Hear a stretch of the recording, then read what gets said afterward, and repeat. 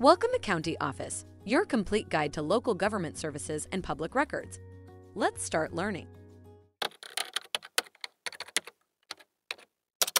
How to structure a finance department? The finance department, the heartbeat of any organization. Without it, the body corporate would be in a state of utter chaos. So, how do we structure this vital organ?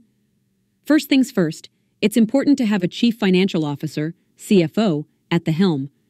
This individual is responsible for overseeing the financial operations of the company, making key decisions, and ensuring everything runs smoothly. Next, we have the financial controller.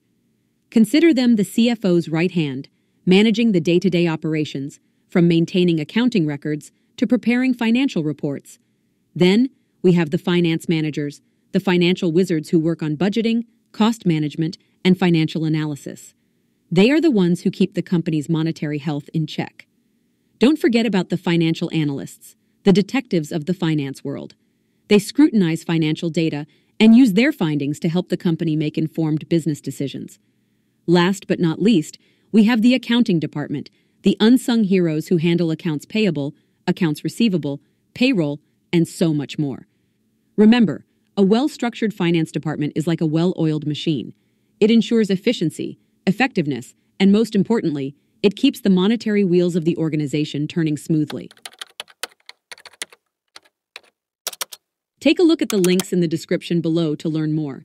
If you have any questions or want to share your thoughts, leave a comment. We're here to help. Thanks for watching our video. Be sure to like, subscribe, and leave a comment below. We'll see you in our next video.